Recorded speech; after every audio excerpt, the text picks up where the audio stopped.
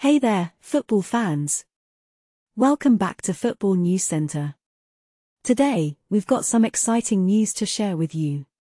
Liverpool has done it again, beating Chelsea in yet another thrilling final at Wembley.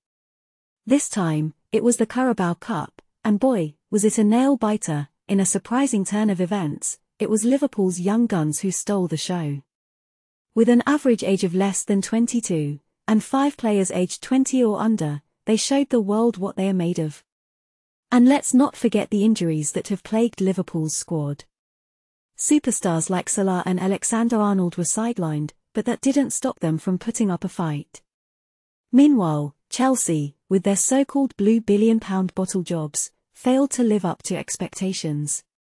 Despite having more experience on their side, they missed numerous chances and were outplayed in extra time. Gary Neville didn't hold back, calling out Chelsea's lackluster performance and showing no sympathy for their defeat. But let's give credit where credit is due. Jurgen Klopp, the mastermind behind Liverpool's success, once again proved why he's considered one of the best in the business. With a squad that punches above its weight, Klopp has created a team that never backs down. And even though he'll be leaving Liverpool this summer, he's determined to go out with a bang.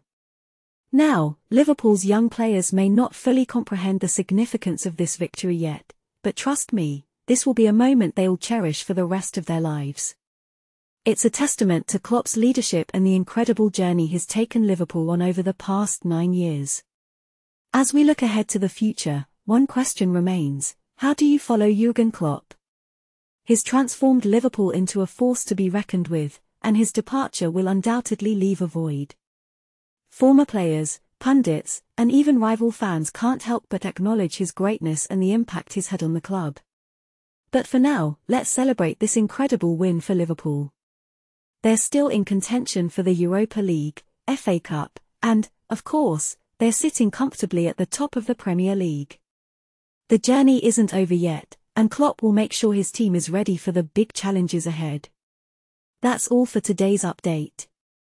Don't forget to like and subscribe to our channel for more football news. Until next time, keep cheering for your favorite teams and enjoy the beautiful game.